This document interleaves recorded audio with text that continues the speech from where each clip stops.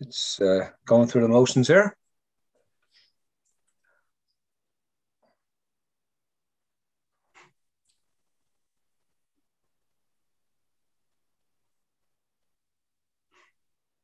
Okay, Bruce, we're live. We're all set. Okay, hello everybody. My name is Bruce. I'm a mentor with FRC Team 2852, which is the Dennis Morris High Voltage Team located in St. Catharines. And today, our workshop is going to be mechanical devices, and we're going to talk about bearings and other anti-friction devices. And bearings help our world to keep moving. So what is friction? Friction is a type of force. It's defined as the resistance to motion of one object moving relative to another. And if you've ever pushed a box along a floor, you will have encountered the friction forces. You must exert force against the box to overcome the friction force before the box will move. So the cause of friction is the interlocking of irregularities, or also called asperities, on the surface of the two materials. If you take a look at a microscopic look of the two surfaces of this box on this piece of concrete, you'll see that both surfaces have peaks and valleys of surface roughness. These peaks tend to interlock into the valleys, and that's what gives you friction. And as you overcome that friction, these peaks and valleys tend to scrape across each other. And that's why when you push that box across that concrete, you get a little bit of the box left on the concrete, you get a little bit of the concrete left on the box. So there are three types of friction. Static friction, where there's no motion. Kinetic, also called dynamic or sliding friction, when the box or the material starts to move. And then rolling friction, which is a roller rolling along the surface. Now, the energy used to overcome friction results in surface wear and heat. We need to minimize wear and heat to prevent a robot failure.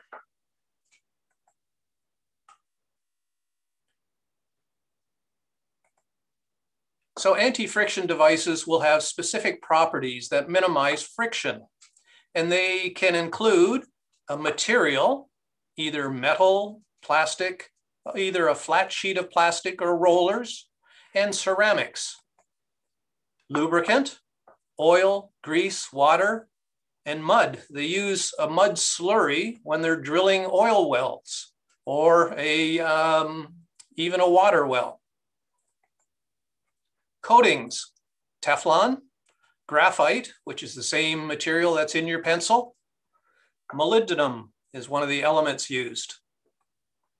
Or mechanical devices, bearings. We're going to talk a lot about bearings because they're very important.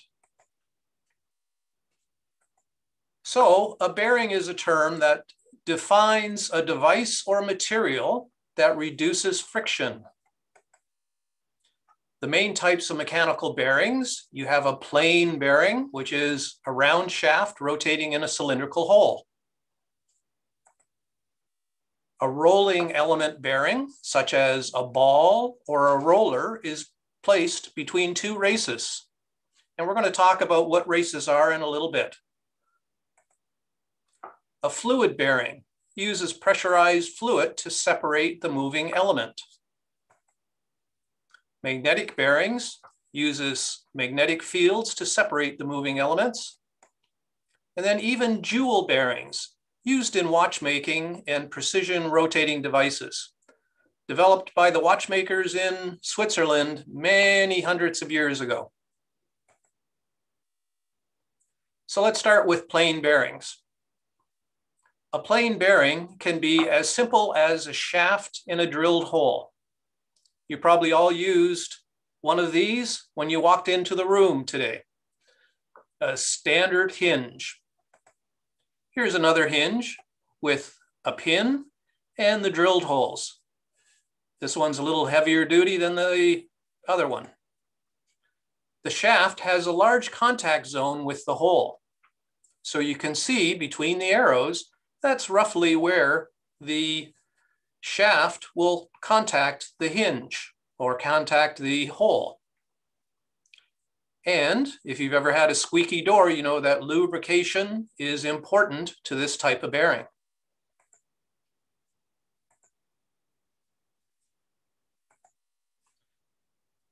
Here's a plain bearing that has a steel ring, and then it has a bronze material composite on the inside.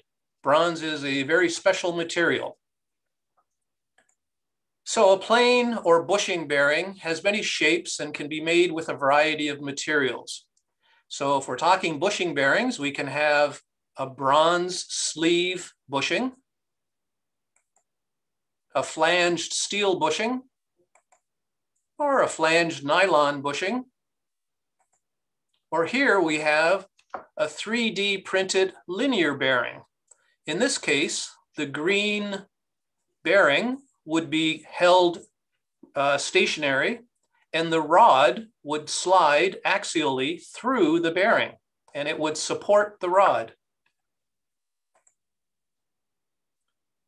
So let's talk about plain bearing materials. Sintered bronze. I put dollar signs to explain a relative cost of the materials, perhaps. Bronze is an alloy or a mixture of two elements, in this case, copper and tin. Bronze powder metal is sintered in a furnace. So the powder, which is pebbled metal really, is pressed into a form, and then it's heated in a furnace. Now, when it's heated, the powder metal becomes solid, but it has a sponge-like structure. And if you take a look at the microscopic inset of this picture, you can see the individual pellets of the bronze, and you can see the gaps between those little pellets.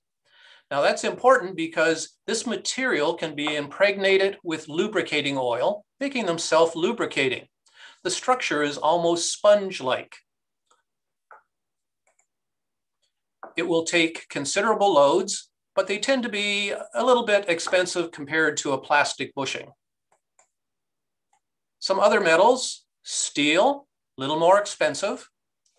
Here's a steel bushing with some lubrication grooves ground into it. There's a multitude of grades of alloying steels that are possible. A huge number of different grades and types of steel that they can use. They need lubrication to prevent catastrophic wear. Tungsten is a unique material, and it tends to be on the expensive side, but it's extremely hard and very wear resistant. It's used where long life is required. They're expensive, and they're sort of hard to machine.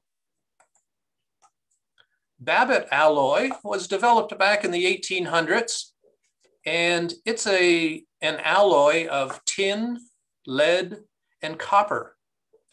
And they still use a thin layer of this in automobile engine bearings on crankshafts.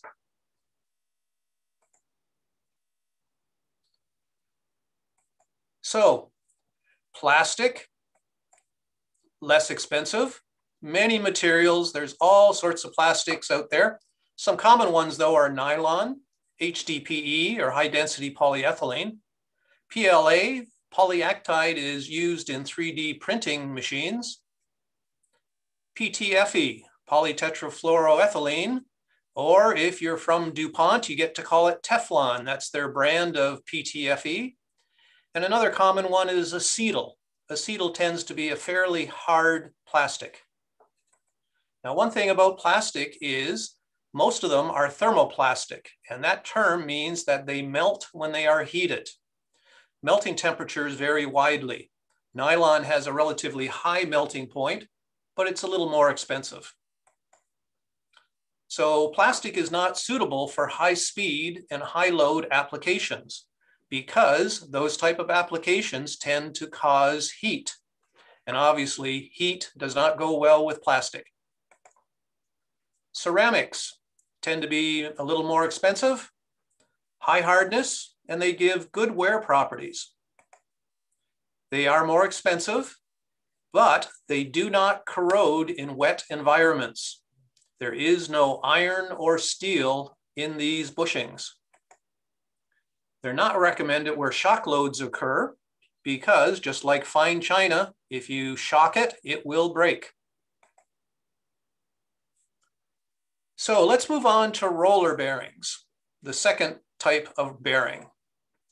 Roller bearings are the most commonly used type of bearings.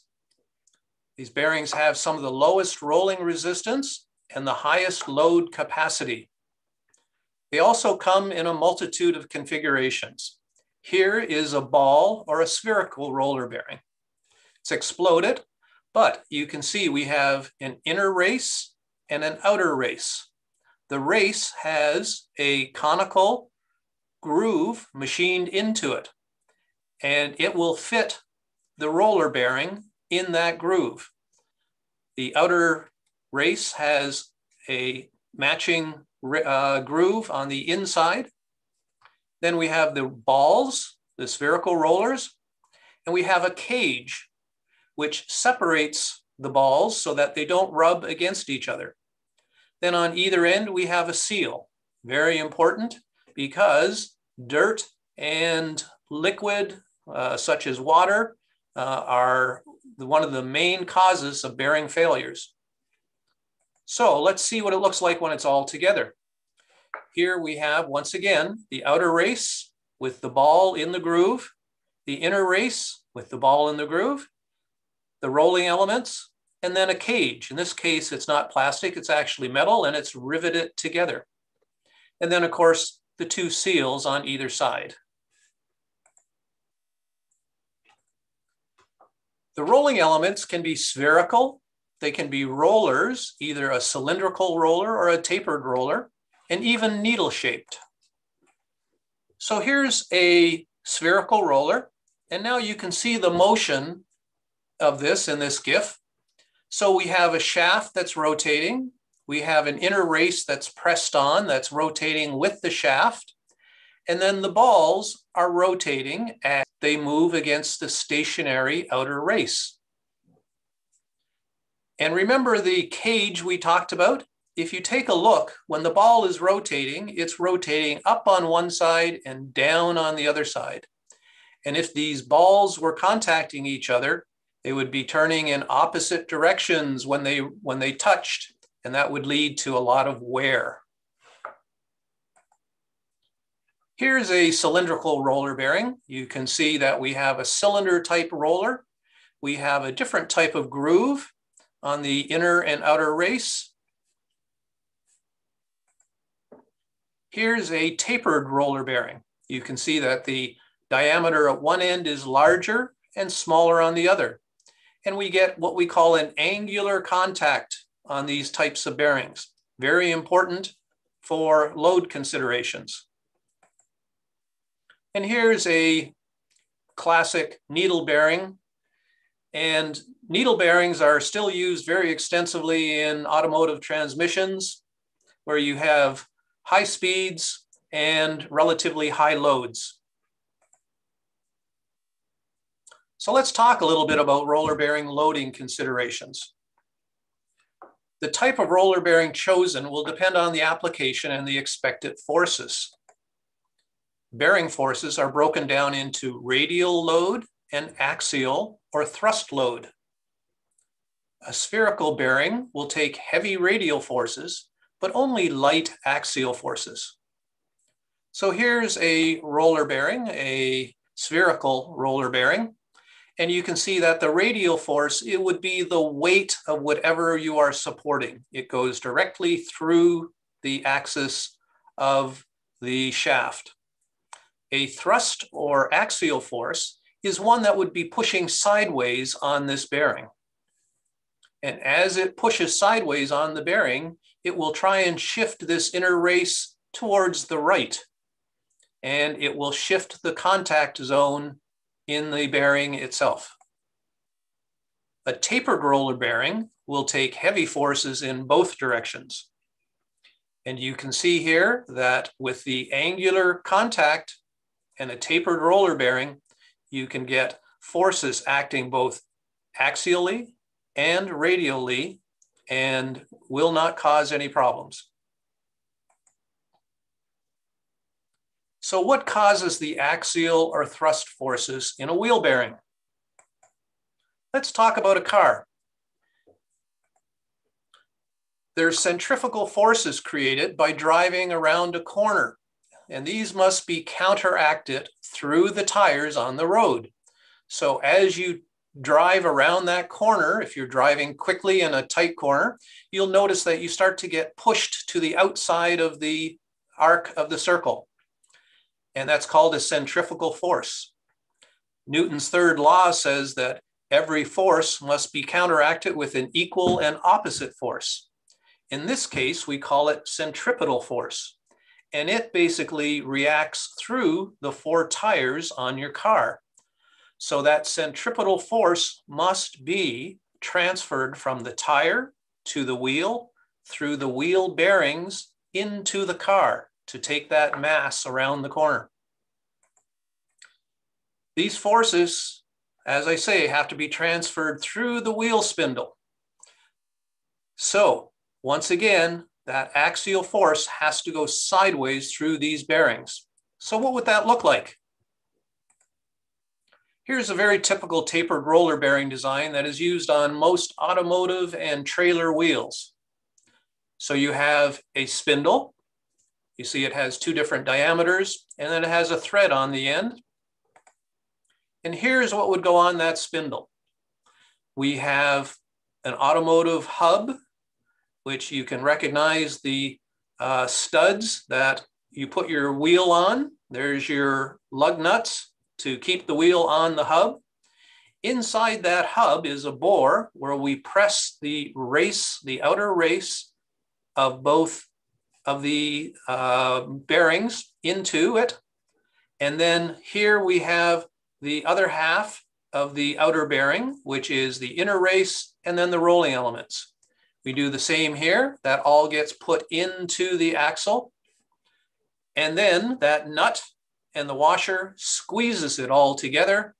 And that's how we keep all those heavy shock loads of an automobile going through that hub safely. And of course, on either end, we have a dust cap and a double lip seal. And those are to keep all that nasty dust and sand and salt and water out of that hub. So the last type of roller bearing we should talk about, very commonly used, is a pillow block, and it will support a rotating shaft load. So here's a classic pillow block assembly. It has a steel shaft and then two pillow blocks. Inside that pillow block is roller bearings. Now, an example of this would be a shaft between perhaps an electric motor and a large industrial blower fan. So you might have a motor attached to a pulley on the one end, and on the other end, you would have it attached to the industrial blower. So if you break this open and take a look inside, you can see you have an inner race with a groove, an outer race, which is actually the casting of the pillow block, and then the rolling elements and the cage. Now, because we have roller bearings and we have a conical surface here, we can get a little bit of misalignment out of these, and they will happily work that way. Now, this example is right at the limit of its out of alignment condition, and you can see that the ball is starting to get pinched between these two surfaces. But if you were to straighten this a little bit, you would move the contact back into this area, and these would quite happily run that way. Pillow blocks come in a wide assortment and weights, from very light duty ones to heavy duty bearings. Pillow blocks. So let's take a look at a tapered bearing application. Here's a heavy duty application in a wind turbine. So if you were to take the back nacelle off that wind turbine, you might see something like this. We've got the hub and the 3 blades. And can you see the pillow blocks? They're in blue right here. Very large pillow blocks. And this is what they would look like inside, perhaps.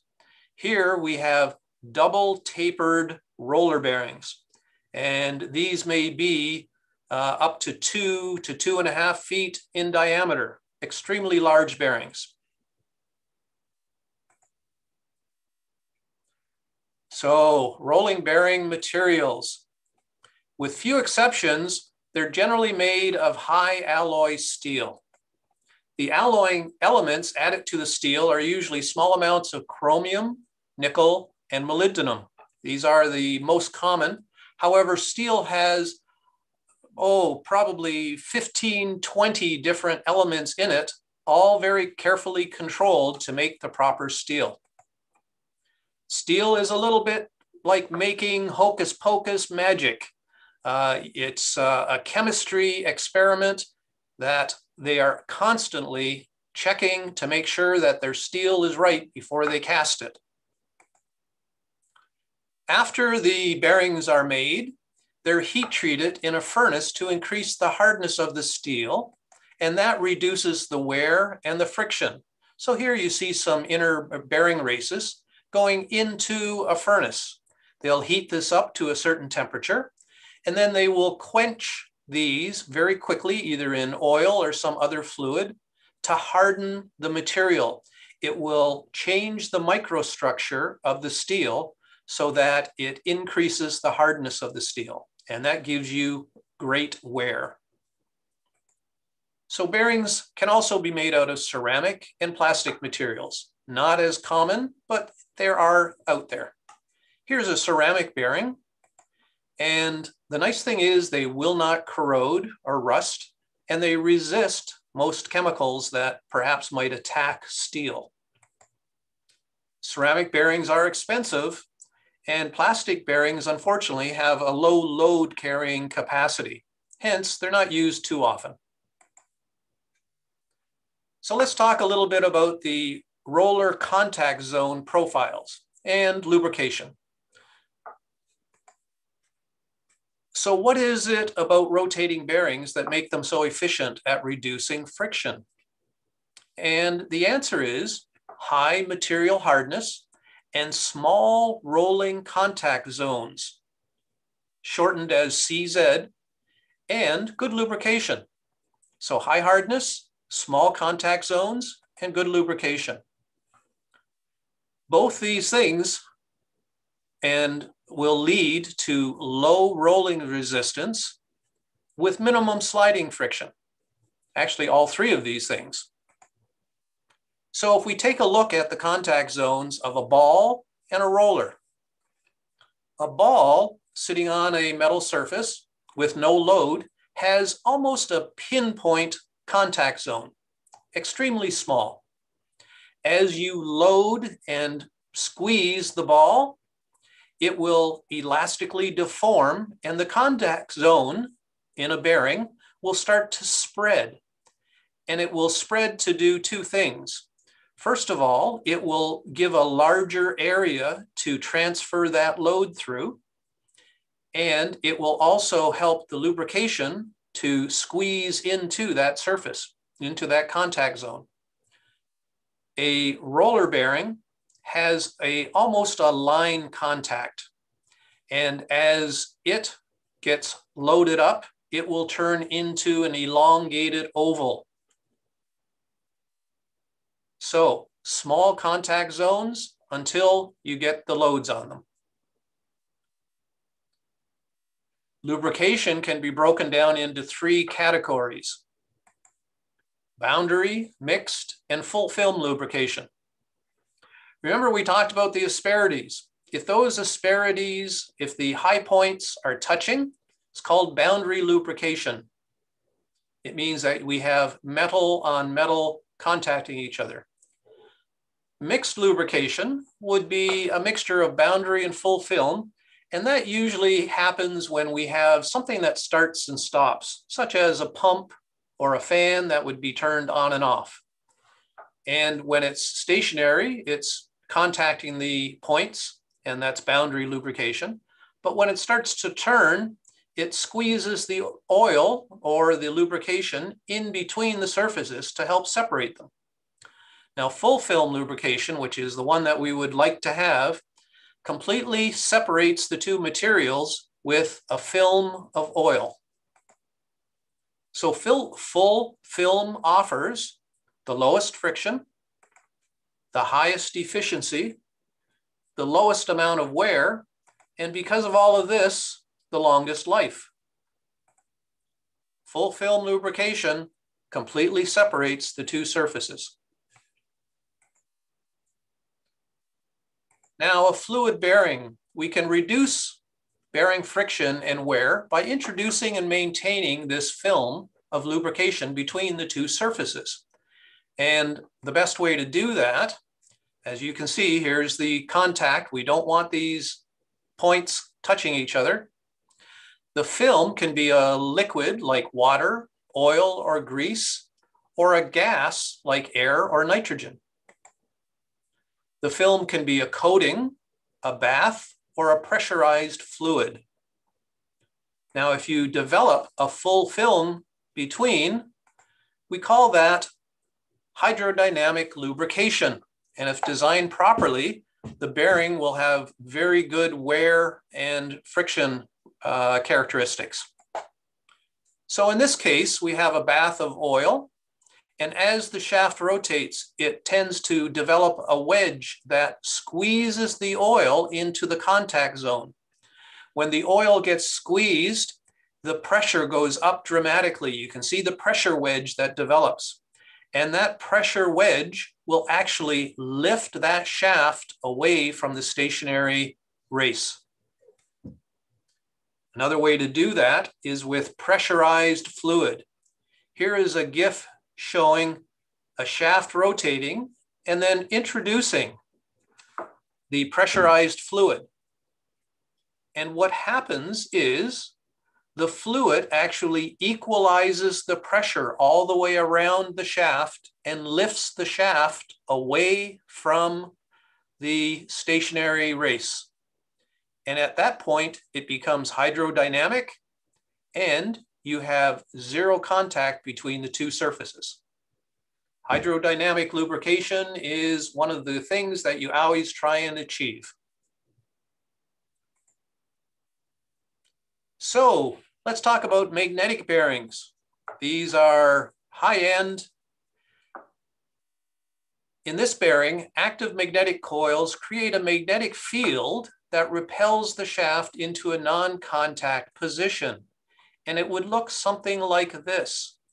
You can see the wires coming in to electrify the individual electromagnets.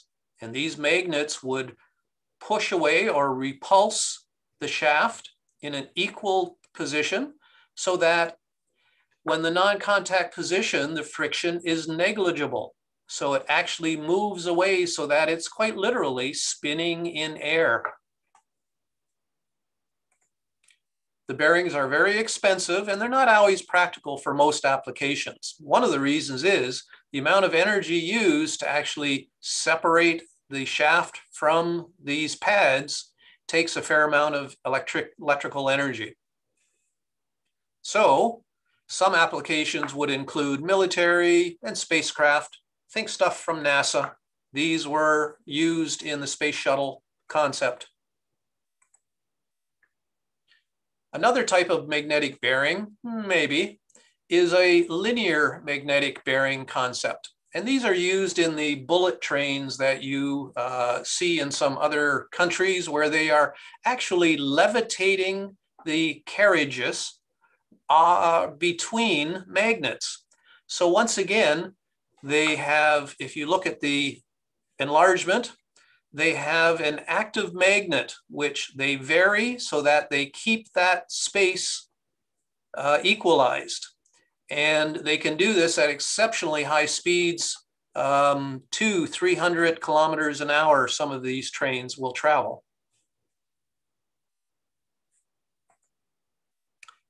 And the final one we talked about was a jewel bearing. And these are used in classic high-priced mechanical watches. Long ago, this is how watches were made. Now, with the advent of electronics and batteries, they don't have these too often, but they are still being made and they're still out there. So I'm going to share a neat little, let's see. Okay, that one, no, let's see here.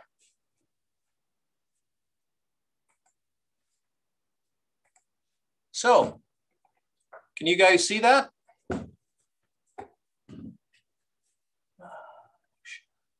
So here we have a watch mechanism. And you can see the mainspring, which powers the watch, gets wound by the crown. You have the regulating wheel, which moves the ratchet mechanism here. And you see these red elements here. These are actually either a synthetic or a real ruby or sapphire. You can see they're on both sides. And these are actually miniature bearings. So these wheels are actually rotating inside of these bearings. A neat little animation showing how a watch works, a mechanical watch.